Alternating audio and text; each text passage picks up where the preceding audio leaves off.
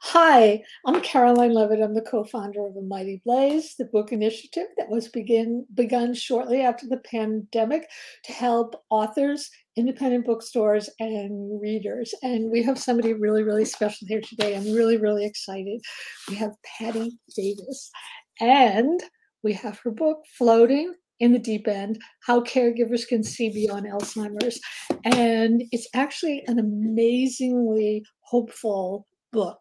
And it also says a lot, not just about Alzheimer's, we're going to talk about this, but it's a lot about family relationships, sibling relationships, and having hope in a world that sometimes might seem hopeless. So Patti Davis, of course, is the daughter of Ronald and Nancy Reagan. She's also a tremendous author. She's the author of The Wrong Side of Night, The Earth Breaks in Colors, The Lives Our Mothers Leave Us, and The Long Goodbye. And of course, this gorgeous book, this cover. Floating in the Deep End. So welcome, Patti. I'm so thrilled to have you here. Thank you. It's so great to talk to you. It's great to talk to you too. So let's get right into it, because this book is just, it's great. It's absolutely great. So the first question I wanted to ask was, how is this book? You've written about Alzheimer's before, and your father in the book The Long Goodbye, which talks about saying goodbye in stages, which is what Alzheimer's often makes us do. What I wanted to know is, how is this particular book, Floating in the Deep End, an outgrowth of The Long Goodbye? How are they different? So The Long Goodbye was a book that I started early on, when my father, almost right on the heels of him being diagnosed. And I structured it as a journal, not a daily journal, because it would have been 5,000 pages long. But everything is dated, and so I was writing about the experience as I was going through it, and writing about what I was learning as I was going through it. But what you learn as you're going through something changes once you have gone through it, or I don't know if it changes necessarily, but it is enhanced, and it settles in with you, and you realize the other dimensions of the experience that you had. And it took me a lot of years. After my father died, I was doing lectures while he was ill occasionally, on exactly that, what I was learning, et cetera. And after he died, I remember saying to my lecture agent, I don't want to go out and talk about this anymore. I think I said something like, I'm finished with Alzheimer's, which, now that I think back on it, was such a naive thing to say. Because you're never finished with it. No. Once it's come into your life and it's changed you, you're never finished with it. Right. That's true. So your father announced his Alzheimer's in 1994, and you assumed caregiving activities. Can you tell us about, how did you even know what to do at first? Because it seemed like so much of what you discovered was discovered while you were doing the caretaking. Right. I had no idea what to do. None of us had any idea what to do. And I want to say something also about caregiving, because I've had people say to me, especially when I was running my support group, well, I don't know if I'm really a caregiver, because we've hired outside people to do, feeding, dressing, bathing, things like that. So I don't know if I can really call myself a caregiver. No outside person can give the care that you can give. Right. You're the person who has an emotional history with that individual, no matter what that history is. Maybe it's troubled, maybe it's loving, maybe it's a mix of the two. No outside person can give them what you can give them. So to the degree that you show up, you are a caregiver. So I was living in New York at the time, 1994, and I would fly back and forth pretty frequently until I ran out of money and couldn't do that anymore. So I moved back to California, and then I spent more time with my father, and could go on walks with him and sit with him. But I had no idea what to do. I think that's that was the wealth that I got from this experience, is saying to myself, I don't know what to do. I am going to follow my instincts here. I'm going to just do what feels right. It wasn't like I could call somebody else and ask them, because nobody was talking about the disease in 1994. Lots of people had it, but nobody was talking about it. So I was kind of on my own. In retrospect, I think it was a good thing, because it enabled me to figure out a lot of the things that I ended up using to form my support group program Beyond Alzheimer's. But it was really just kind of hit and miss. And I would say the same thing about my mother, that she just would try things. You know, my father was going to the office for several years after he was diagnosed, in limited periods of time. No one told her or advised her that kind of structure to his days would be helpful, but it was. And now I think it's sort of common knowledge that to the extent that someone is able to still function in their regular life, go into an office, you know, hopefully you tell other people in the office what's going on, so they're not baffled. But it's helpful to that person, because we respond to structure in our lives, and we respond to familiarity. So there's still that framework there. It helps that person. I'd really love to hear more about your support group that you founded, Beyond Alzheimer's, which is both at the really famous Cleveland Clinic, and it's also at the, I'm going to mispronounce this, Geisinger Medical Center in Pennsylvania. That's amazing. To me, that's angel's work. Can you tell me how that came about, and how you thought you wanted to have this support center, and some of the things it does, and how people can find out information about it? Well, at the moment, I don't actually know if Geisinger is still running the group, and I think COVID probably derailed some things. I know that Cleveland Clinic, well, they both licensed the group in 2017. I'll backtrack a little bit more and then get to that. 2011, I, at 3 o'clock in the morning, had the idea of starting a support group, because for years people had come up to me, you know, they would recognize me in the store or whatever, and would tell me very intimate things about what they were going through with a loved one who had Alzheimer's or some other kind of dementia. And it just finally occurred to me that a support group would be a really good idea.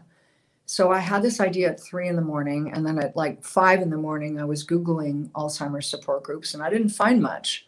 So I thought, you know what, I'm going to start one. And there was never any doubt in my mind that I wanted it to run at a hospital, because I felt like the medical community hadn't given enough attention to caregivers. And I still don't think they give enough attention to caregivers, by the way. I wanted it structured so that I would be one facilitator, but that I would also have someone from the medical field. So there'd be 2 facilitators, because that person could answer questions that I couldn't answer, medical questions.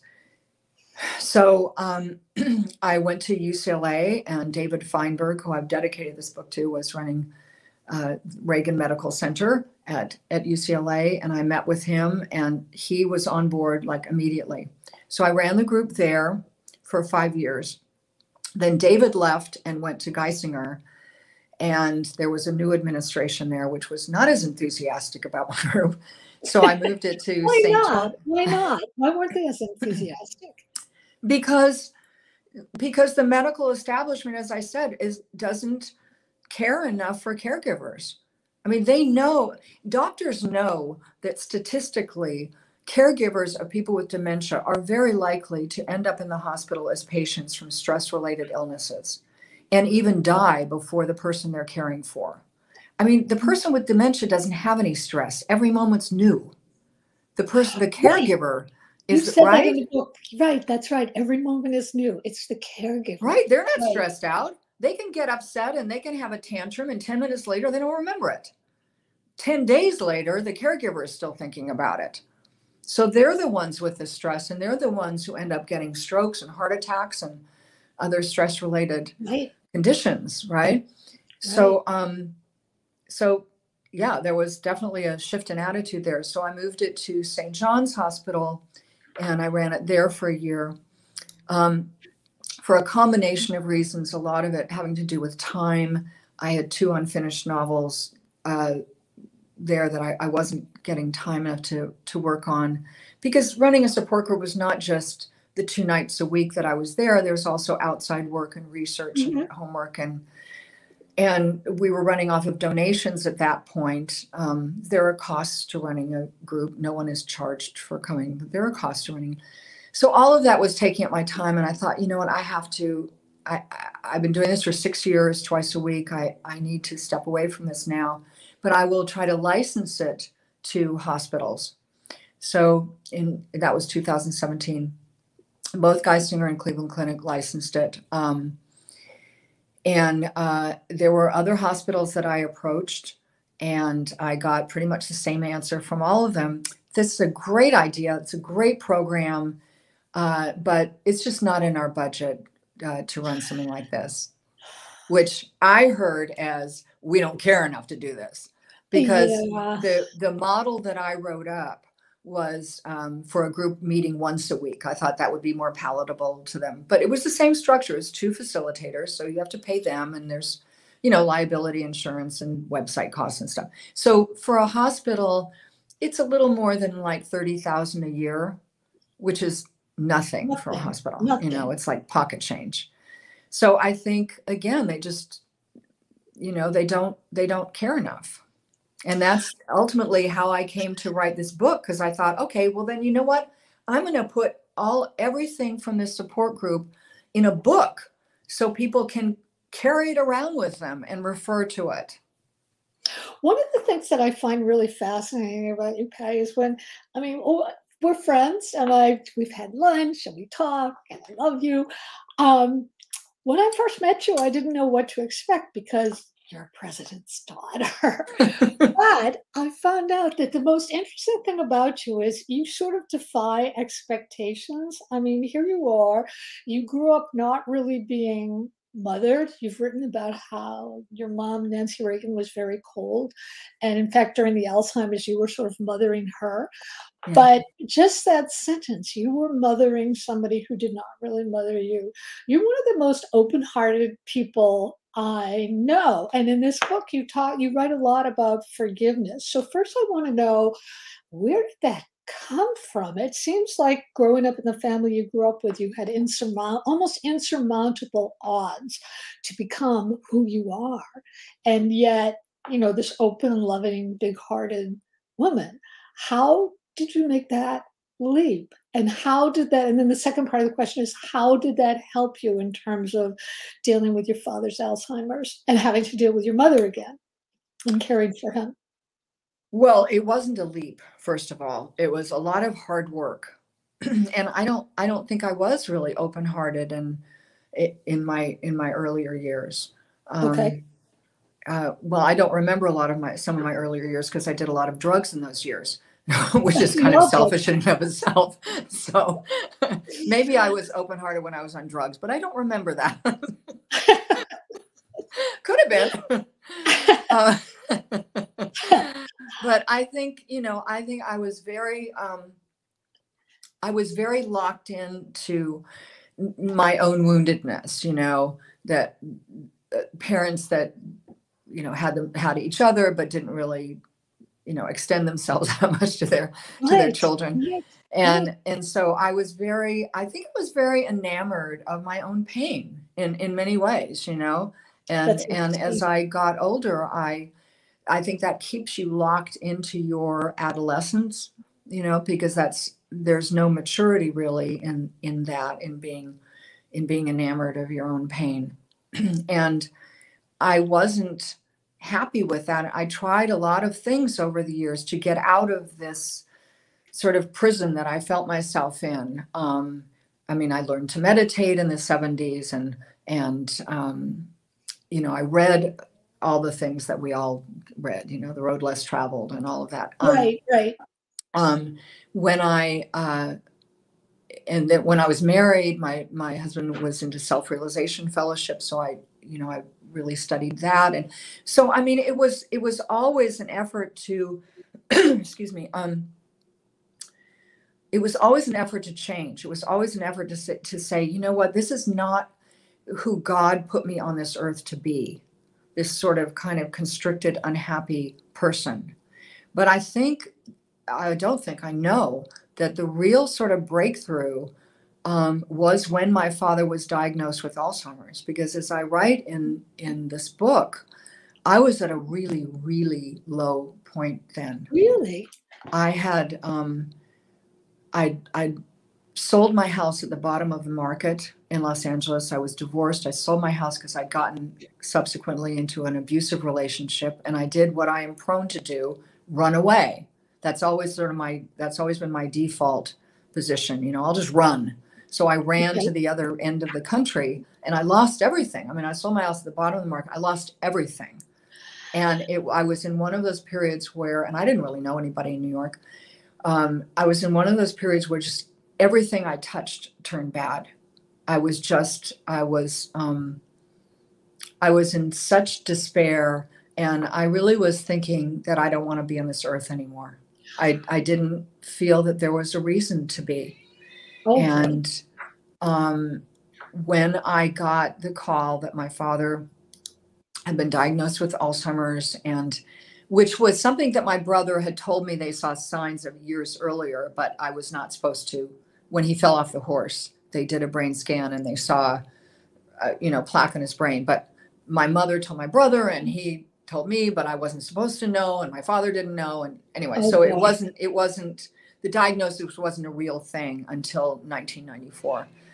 And when that happened, it was really kind of this epiphany. I thought, you know what? My problems are really small compared to this.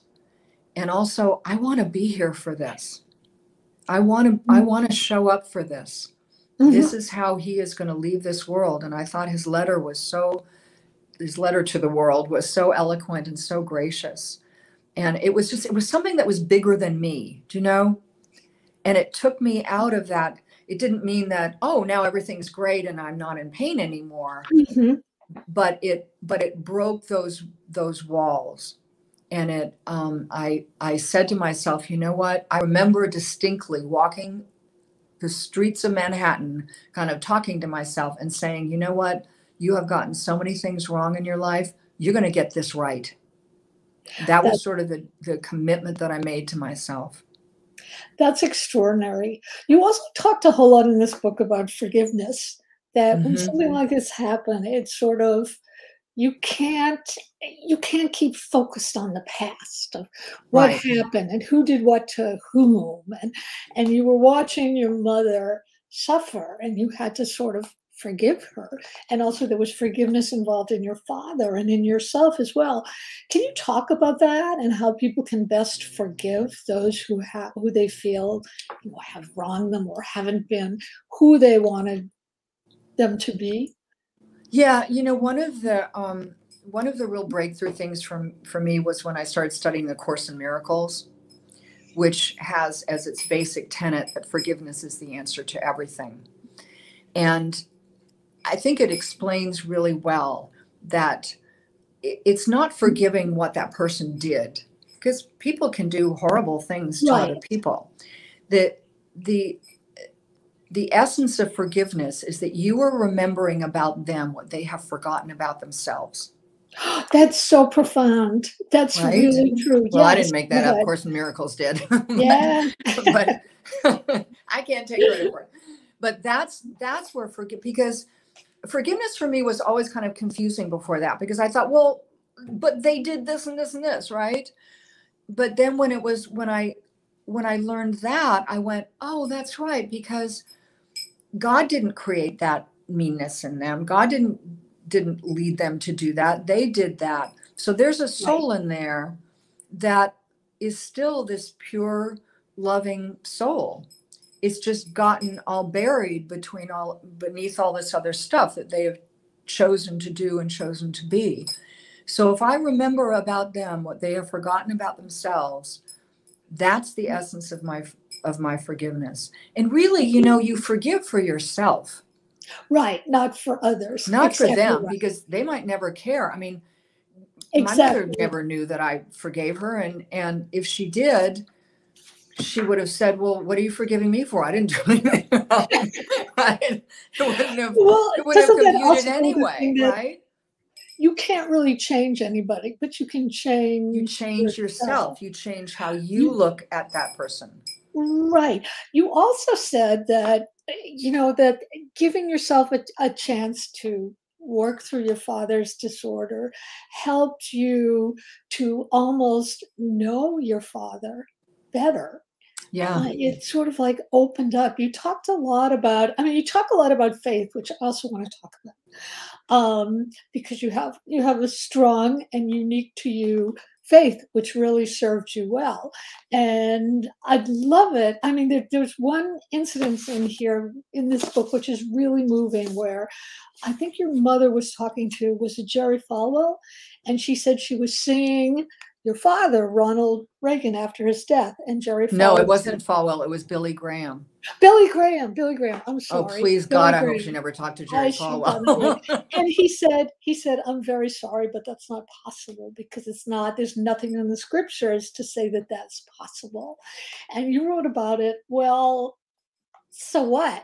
It's sort of, No, it what doesn't what mean I it didn't said to her happen. was she had been, after my father died, she saw him sometimes at night. And Mhm. I asked her, I said, well, were you dreaming? And she said, no, I saw him. So I would ask her, like, well, how old was he when he appeared to you? And what was he wearing and stuff? My mother was not very detail oriented, so I didn't get a lot of information about that.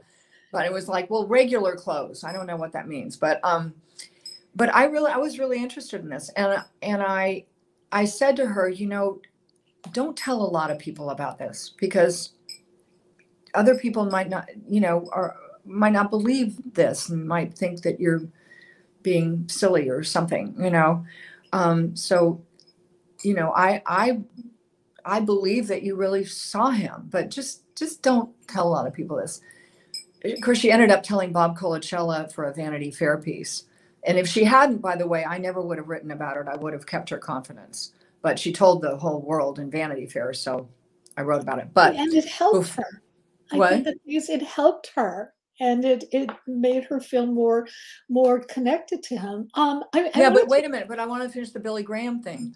Okay. So before she told the world through Vanity Fair, she told me that she told Billy Graham on the phone about it. And I first thought, well, okay, well, that's probably okay. But she looked so sad. And I said, well, what did he say? And she said, well, he said, Nancy, I'm sure that's comforting to you to think that, but there's really nothing in the scripture about that. And I went, I'm sorry, what? That's I think terrible. there's a rather famous story in the scripture. Jesus died on the cross, and 3 days later, he was back on the road, and people saw him. And she went, oh, that's right. Okay. What do you mean there's nothing in the scripture about that? Yeah, yeah. I also wanted to ask you, do you yourself worry about getting dementia? And are there things that all of us out here who are worried about getting dementia, are there things we can do to help prevent that or stave it off, or just know what our options are? Should we be planning for it? Um, I do not worry about it because I resolved to not worry about it. I think it's very, very toxic and very dangerous to go around worried about getting dementia. Then every time you forget something, Right. you're thinking, oh, I'm going to get. I believe in that Deepak Chopra idea that the cells in your body listen to the cells in your brain. So if you're going around thinking, oh, I'm going to get dementia, well, you might. I told a story in this book about the man on the beach who I used to see when I moved back here, and I'd be walking on the beach, and he was a well-known film person, and he knew who I was, and I knew who he was, and he would tell me about his mother who'd been diagnosed with Alzheimer's, and ask me about my father. And then every time he would say, well, she has it, so I'm going to get it. And every time I would say, you know, that's just not true. I mean, don't think like that. He didn't want to hear that. And finally, I just stopped saying it because he didn't want to hear it. Well, years later, he ended up getting Alzheimer's. I mean, I can't prove that he got it because he decided he was going to get it, but he did decide he was going to get it, and then he got it. So I just, no, I don't. And in terms of preventative measures, you know, basically, and I didn't make this up, this is sort of information is out there. Everything that's good for your heart is good for your brain. So a good diet and exercise is good for your brain, and also reducing stress. You also mentioned another book, which I got kind of an electric thrill when I saw you mention it, because I love this book. It's called You Are the Placebo. That's the correct title, Yes. right? Yeah. Yeah. It's this great book about how scientifically there are case after case after case where it says if you start obsessing about something and worrying about something, what happens is your body Yes. responds to it. Your heart constricts, your veins constrict, your blood pressure rises, and you can get those diseases. Yes. And I think that I wanted to throw that book out too as a companion piece to yours that can help anybody struggling with this, because it's an incredible book. And I also wanted to mention Deborah Pagan wrote this book called Lady Parts, and she talks about how she was diagnosed with ovarian cancer, which is terrible cancer. And she decided her last 6 months she was just going to have a lot of sex. And she had a lot of sex. And when she went back to the doctor, the cancer was gone. And she said, Right. how is this possible? And they said, well, you know what? There's been studies done where when you have orgasm, you produce a certain chemical. And that chemical has been shown to shrink tumors. So there's definitely that kind of correlation. And there's a lot of it that you talk about this stuff in this wonderful book, Floating in the Deep End. Well, we know, I just want to mention, doctors know and have known for a long time that we can become psychosomatically ill.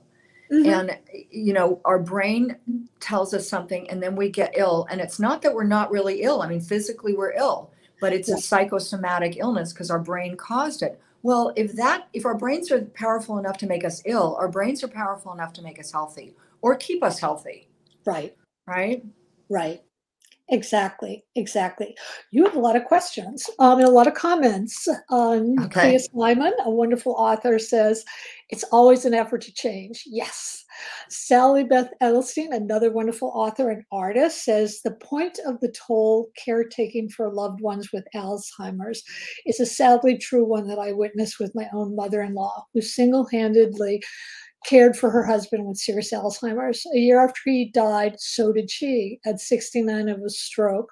The stress has taken its toll. And yeah, that's exactly what we were talking about.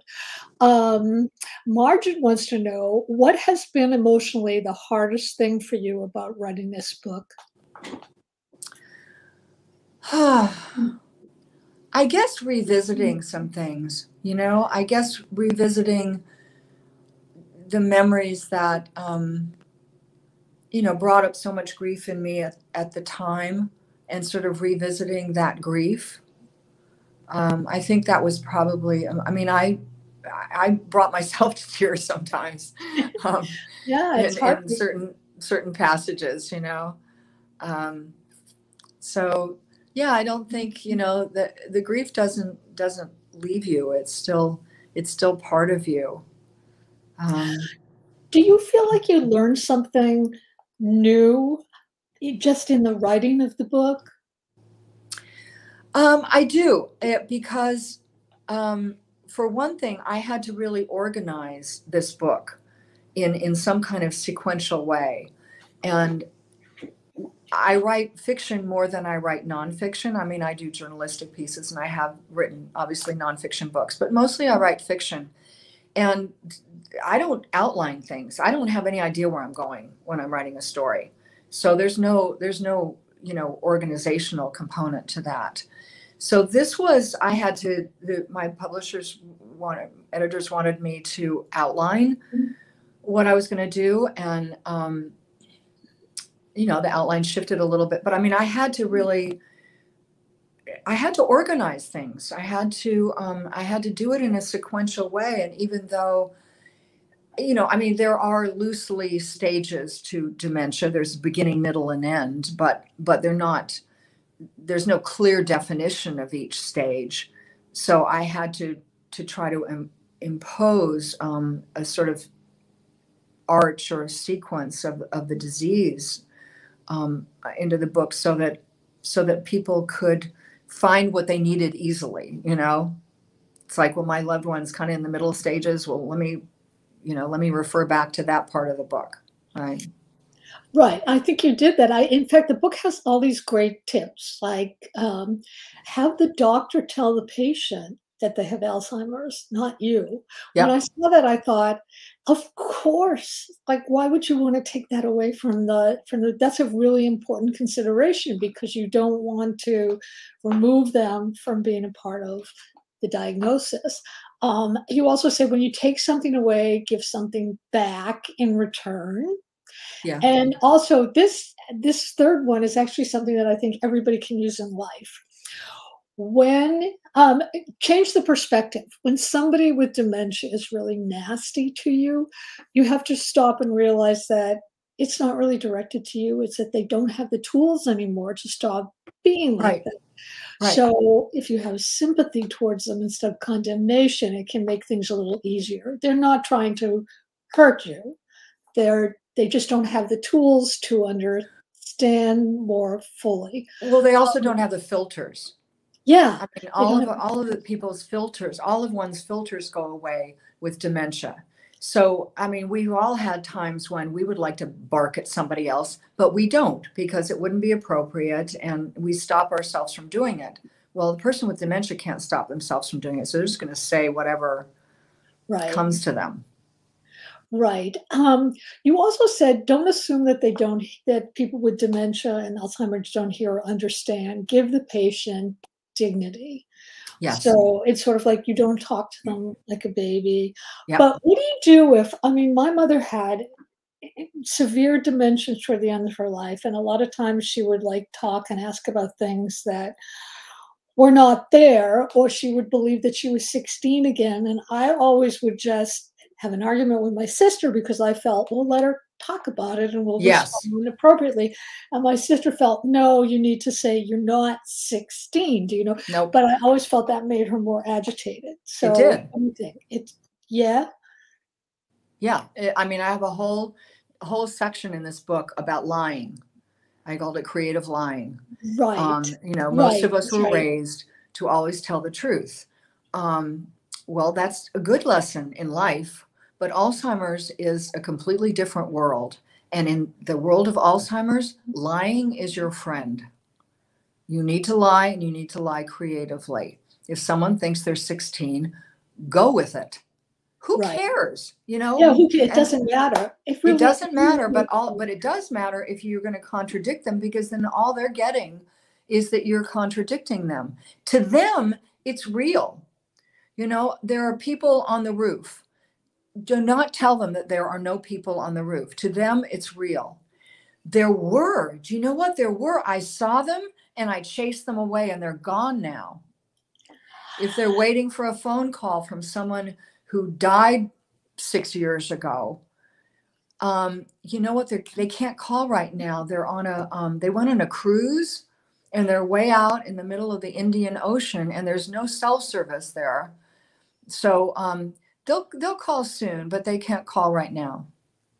Did you feel that you made peace with I mean, I know the answer to this from your book, but I sort of want you to talk about it. Did you feel that you made peace with your relationship with your father at his death, and also with your mother because of your relationship with your father, just by being present and being there and going through this? Because it's obviously a different relationship you have with somebody who has dementia than somebody who does not. Because I felt like I did with my mom, who was a totally different person at the end. Yeah. I definitely feel like I came to a peaceful place with my father. You know, his essence was a very sweet and gentle person. And that is what happens with dementia, is someone is stripped down to their essence. So if they were always a nasty, bitchy person, hang on, because it's going to be a really bumpy ride, because that's who they're going to be. But if they're a sweet person and a kind person, then that's who they're going to be. That's what they've been stripped down to.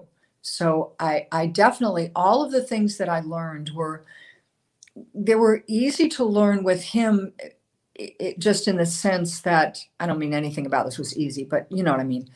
It was easier because of who he was and because of his nature. And yes, I worked really hard to apply that to my mother, and it was much harder to apply it to her, because she's the one who could push my buttons, and she's the one who I always had the conflicts with. I think I resolved a lot by the time that she died, but she still frightened me.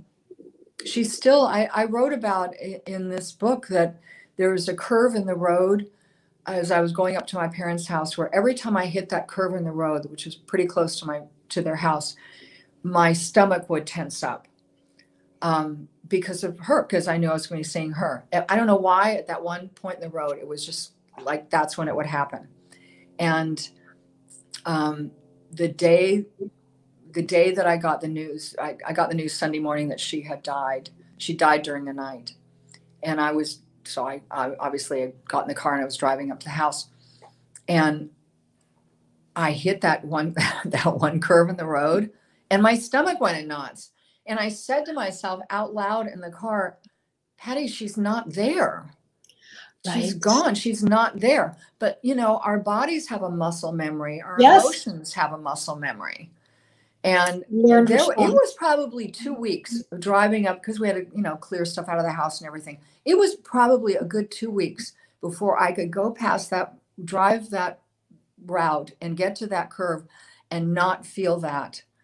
It was so fascinating to me. And I remember, that day standing there over her body, and there was a part of me that I sort of couldn't believe that she really wasn't here anymore. I really was waiting for her to sit up and tell me to cut my hair or something. She's been talking to my mother. That's so funny.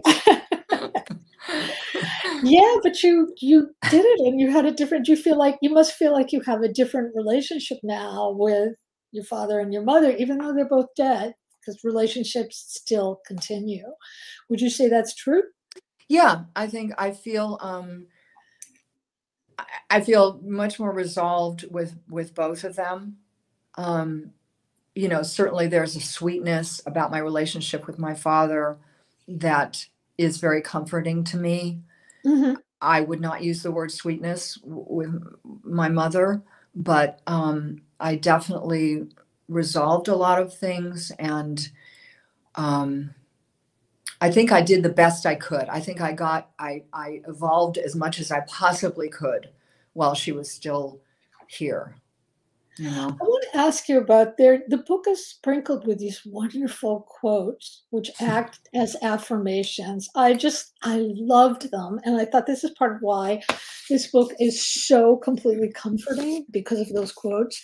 Did you always know you were going to have quotes, or did you have a whole section of them before you started writing and you thought, you know what, these are comforting, I'm putting them in? So I started keeping a quote book when I was in high school.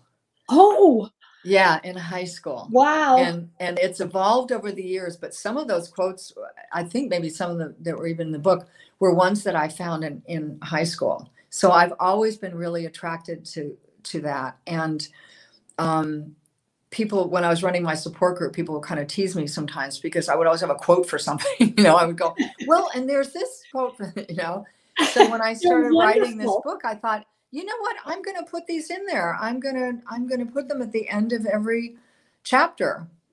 Yeah, they were completely wonderful. They were one of my favorite parts about the book, because the book is about an overwhelming subject, but it never gets overwhelming. Oh. It always I felt incredibly comforted reading the book. Thank you.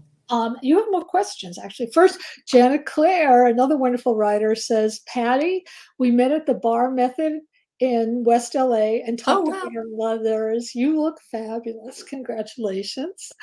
And Wow. you have a question for Margie. Was something left out of the book during the publishing process, the editing process? Was there anything you wanted in there that was not? No, no, everything I wanted was in there. Yeah. Right, great. So I want to show this gorgeous cover again, Floating in the Deep End. This is a book really for anybody with a parent or who knows somebody with dementia or Alzheimer's. This is for all of us really, because we're all getting older, and you never know what's coming down the pike. And also, it's really, really a comforting book. It's really, really, really a comforting book. I want to say we like to give bookshop.org as a place where you can order your book, or you can go to your favorite independent bookstore. Also, Patti has written wonderful novels and wonderful other books, and you should, go pick them up and go order them. I want to thank you so much, Patti, for being Thank here. This is you. just, I hope the pandemic is over soon. So next time you come to New York, you can have coffee and we won't I take any know. ways. I want to thank everybody else for being here and for asking such great questions. Floating in the Deep End. This is going to be on our YouTube station, a Mighty Blaze YouTube station. It will live there forever. So you can read it and read the comments and everything else. And thank you. I just want to check one more time. Oh, yes. I have one more question for you. Sure. You wrote in the book, people who dealing with people in dementia is you said, do you want to be right or do you want to be at peace? Which is another thing about letting things go. Can you just talk about that for your last question? Yeah, that's a line from the Course in Miracles. Oh, I That didn't is know that. Okay. that is a quote from the Course in Miracles. Do you want to be Okay. right or do you want to be at peace? And I think it's a really important question that for us to ask ourselves in whatever situation, but particularly, in something that's as difficult as dealing with a loved one with dementia. But here's the thing: I don't think there's any wrong answer. There are some times that your answer is, you know what, I want to be right. I don't care about being at peace right now. I want to be right. As long as you own where you're at. And I think what happens, because I definitely, I would ask myself that, particularly with my mother. And there were times when I went, no, I want to be right. And, but you do that enough, you own that enough times, you end up going, yeah, but you know what? It doesn't really feel that good. It's like, what's the point? It doesn't really change anything. What's the point? So you kind of get out of that mindset of, damn it, I'm going to be right, by allowing yourself to go there and owning that that's where you're coming from at that moment. Right. That's very astute. Well, thank you again, Patti. This was Thank you. it's wonderful to see you, wonderful to talk to. And just you hang on. I'm going to say goodbye to everybody else. Thank you, everybody, for being here. We'll see you next time for Frontliner and other great interviews. And thank you for all your questions. We'll see you next time. Bye.